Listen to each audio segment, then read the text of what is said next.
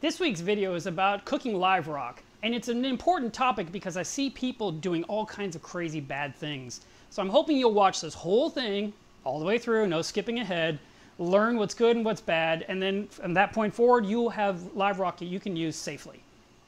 So for part of this video I'm going to need you to use your imagination a little bit. I do have some rock. We're going to pretend it's live rock.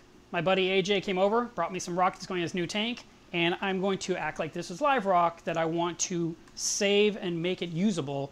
Let's imagine it has aptasia on it. Let's imagine it has green hair algae on it, cyano, feather dusters, whatever. But it's living rock. This isn't dry rock. This is actually came from the ocean.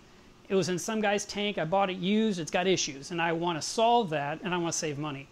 Now, when you buy live rock normally, it costs you $2 a pound used. When you buy it from the fish store, nice, ready to go rock out of the ocean, it's more like $8 a pound. So what we're going to do here, I want to explain to you how to cook it. So you need a bucket, or you need something bigger. Here are some bigger containers. This is a common trash can that I got at Walmart years ago. I probably had it 10 years. This one I got about 7-8 years ago from a farm and tractor supply.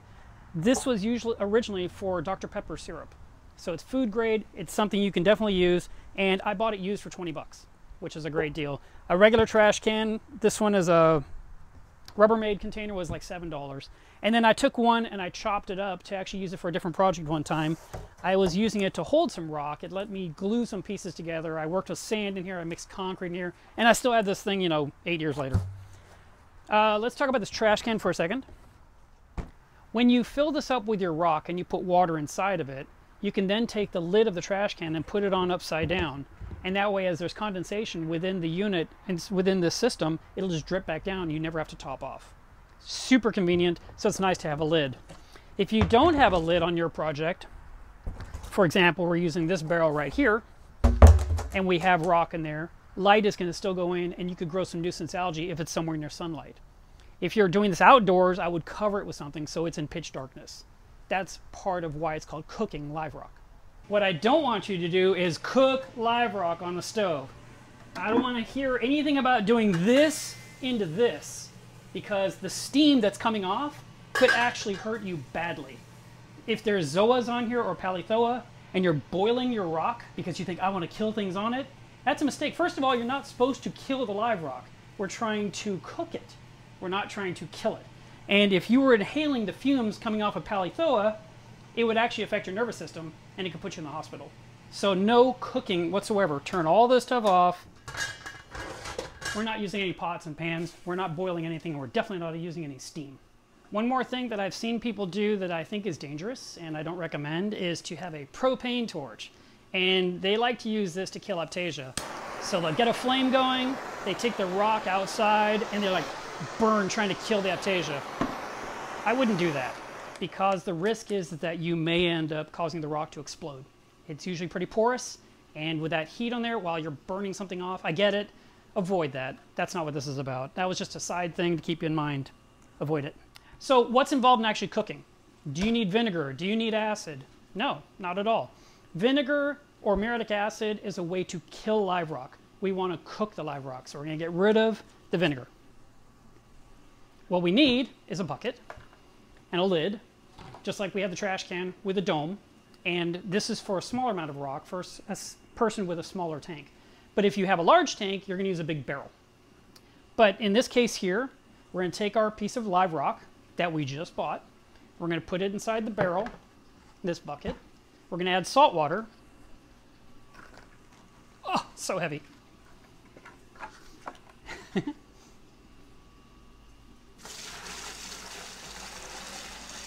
And we're adding enough water to cover the rock completely.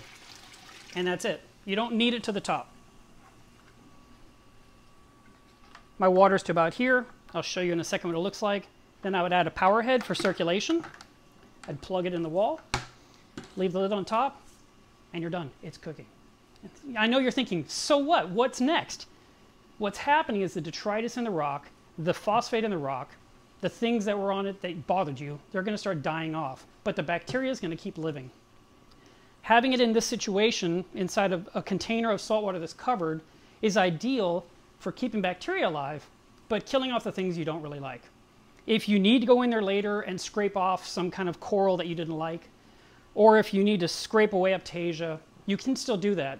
But basically what you're going to do is keep the rock inside this bucket of salt water for weeks. And after a couple of weeks, you can pour out the salt water and put in new fresh salt water. You can even do this. You can have your second bucket of salt water next to the first one. This is your new bucket of salt water. You take your power head out. And I just used a MaxiJet for the point of this demo, but you can use any pump you like. If you have a mag pump, that's fine. You would take your rock and you submerge it several times in the used salt water that's been sitting in for the last couple of weeks. And now we've shaken off a lot of detritus, and this water will be really brown and muddy. And you just take the rock, move it to the other barrel of salt water. It's submerged. Move your power head into here, put your lid on top, throw this away, wait 2 more weeks. And if you just do this for a period of 6 weeks to 8 weeks, your used rock that you bought dirt cheap will be live rock you can use in your aquarium. That's what cooking live rock is. So as you can see, there's some circulation, just a minimal amount. And if you are doing this in the dead of winter and you're worried about the water getting too cold, a big, huge power head or a big pump will add heat to the water. If you want, you could add a heater too. I've never really worried about heating live rock. If the water is about 65 to 70 degrees or so, that's totally fine. You can take it all the way up to 80 if you want, but I've never added a heater. I just kept it inside the same room as my aquarium. But if you're storing this in the garage and it's going to be really cold, or in the basement, then yes, add a heater or find a way to insulate the container. Matter of fact, you could use an igloo cooler, which is a great insulator if you're just doing a little bit of rock. Some of the things you may be wondering, what about salinity? The saltwater I use is the same saltwater I would use in my reef. I wouldn't use used saltwater because that already has nitrate and phosphate in it. You're trying to remove it from the rock. So I'd use new saltwater. I like 1.026. You can go a little less if you want. It's not going to affect much. Would you like to skim this? That is also a good process of dealing with cooking live rock. If you have the ability to use like a larger bin where you can put the rock and you can put a skimmer in the corner and you're skimming that water and dumping that collection cup out, that's another good system that helps get the rock clean a little quicker. But it really is a 6 to 8 week project.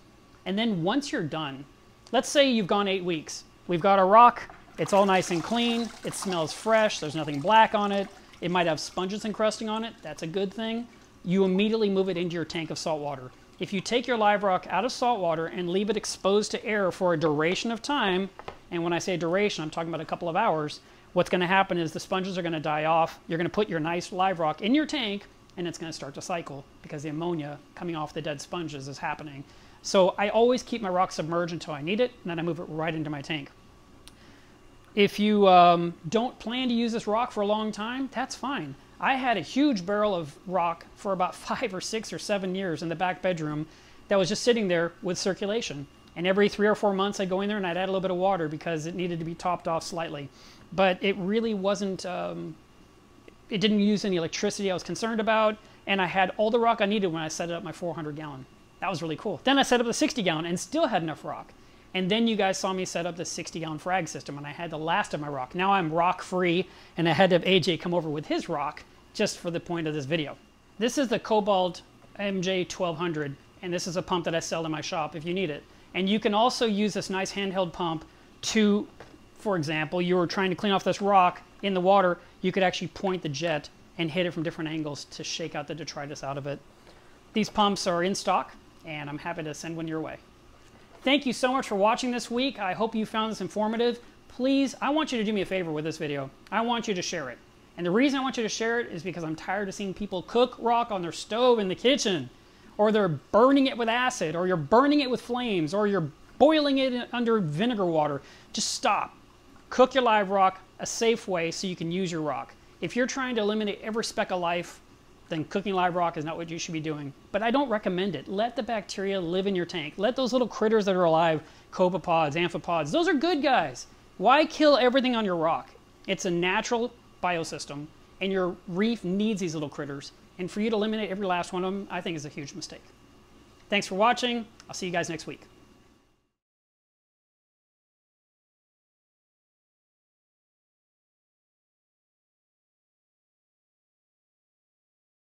Say, Mark, now that we've covered everything and I've cooked my live rock, what do we do next? You stay tuned to this channel. You'll learn the next step. That's amazing. Thank you, Mark. That's terrible. I might use it as a blooper at the end.